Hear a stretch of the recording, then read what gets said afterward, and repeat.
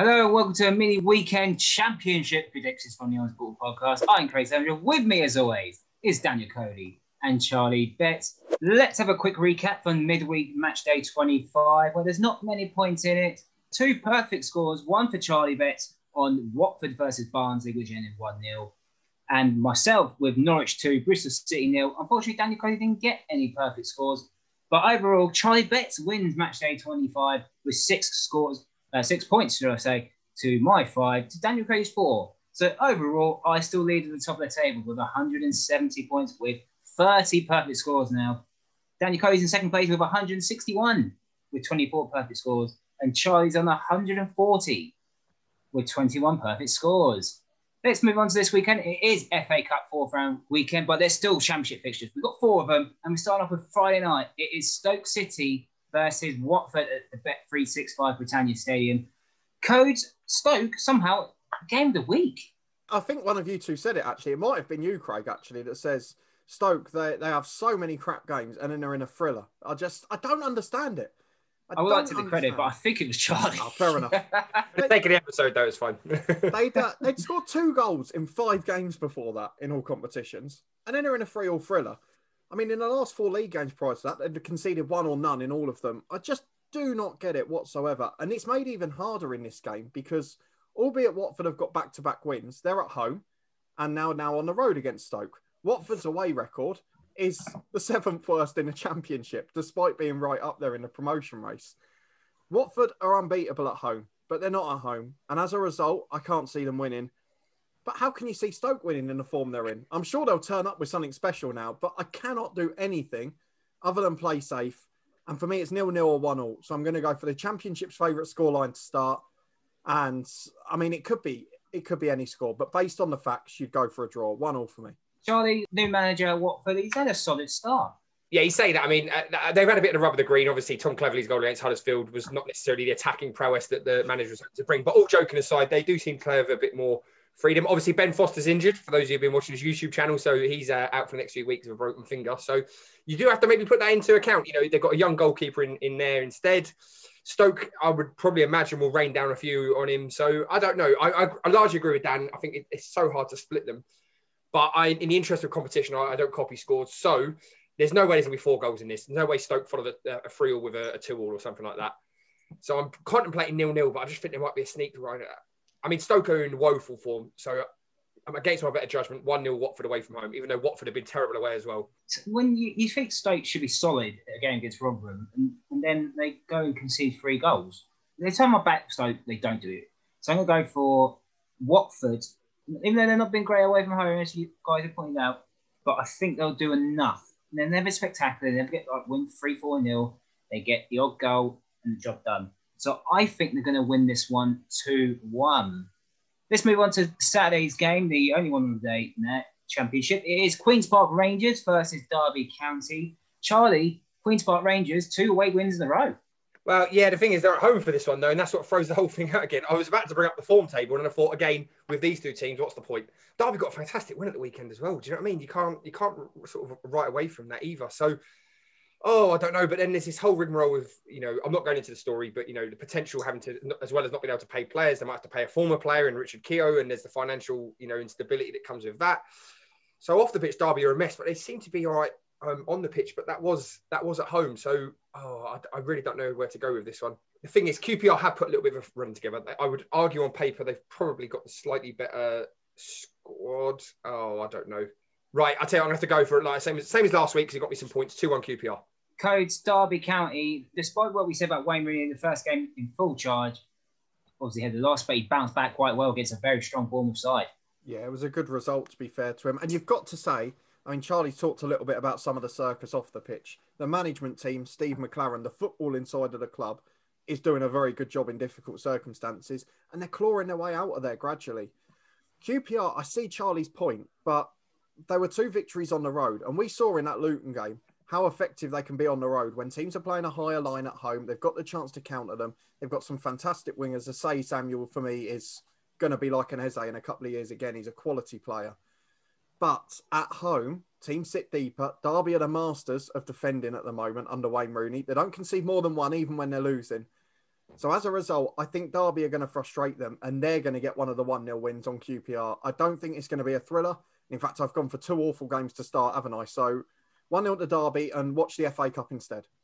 I'm going to have to go right down the middle because I don't know what I know QPR are shocking at home, but to be fair to Derby, clean sheet against a strong Bournemouth side, and that will give them a real confidence boost, even despite what's happening off the field. QPR home, obviously, if they can get on that winning run at home, they need to win a game at home. They haven't really done that since Cardiff, I believe, a 3-2 game. So I'm going to go for straight down the middle. I'm going to go for 1-1. And let's move on to Sunday, the first game of the day. It is Preston North End versus Reading. Coach, Preston North End, they did have a good home form until they lost to Nottingham Forest. Do you think they can bounce back against a strong Reading side? Well, you're right. They were improving at home. The one thing I would say is that they are still the most unpredictable team in the league, despite what we tried to give to other teams. They lost their last home game against Forest. All right, they've played on the road 3 times in a row. They beat Birmingham at the weekend, midweek, they beat Birmingham, but they got outplayed in that game stats-wise. Birmingham had 55% possession, over double the amount of shots on goal. It's quite frustrating because you can never predict Preston and be assured of it. I mean, me and Charlie thought it would be a comfortable away win and we were proven wrong. You went for a draw and they smashed and grabbed it on the break. I just don't know. They've made good signings. They are improving at home.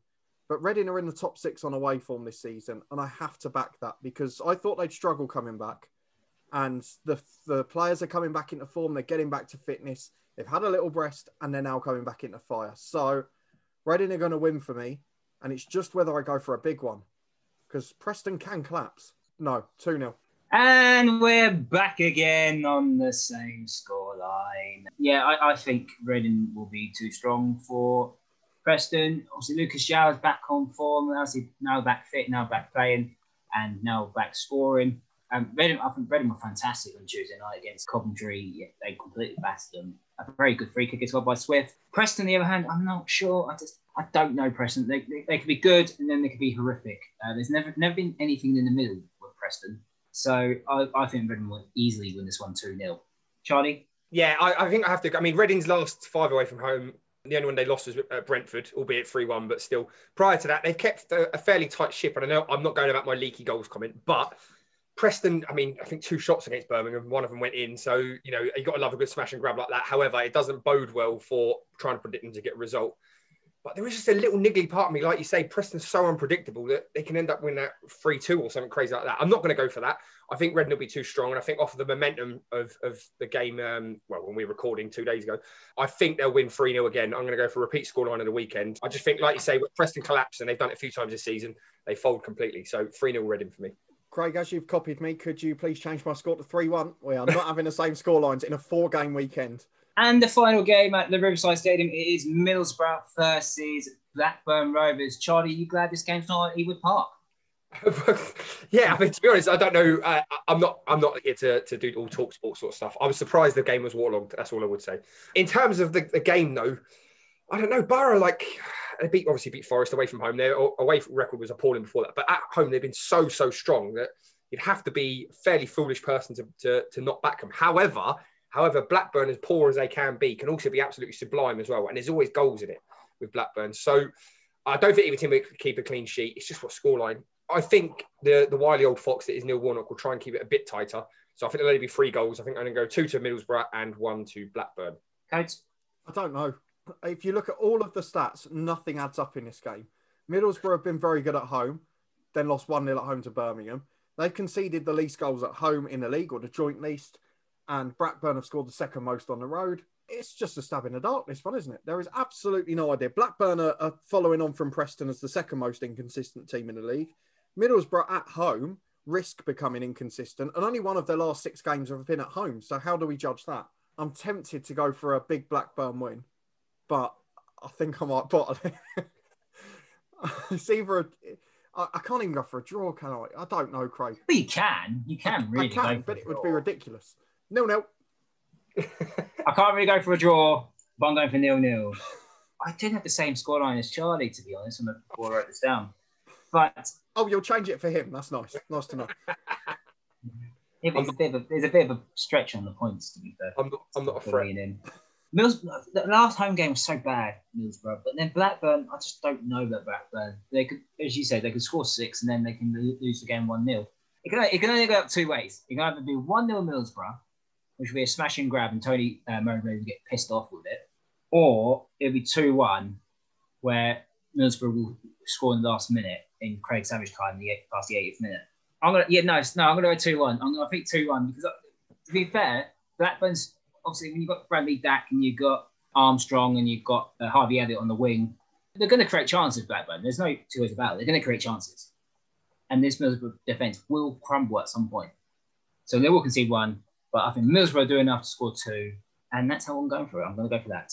And let's have a quick recap of what we predicted for these 4 games. Me and Charlie believe that Watford are going to beat Stoke. We think it's going to be tight between QPR and Derby, but nothing spectacular. We think Reading are going to trounce Preston North End, and a very cagey Middlesbrough win for me and Charlie. Curry's going for the 0-0. And those are predictions for this weekend. Do you agree with us? Do you disagree with us? Let us know in the comment section down there. And while you're down there, give this video a like. Subscribe to the Honest Football Podcast, and you can follow us on Twitter @HonestFootball3. And we'll see you next time.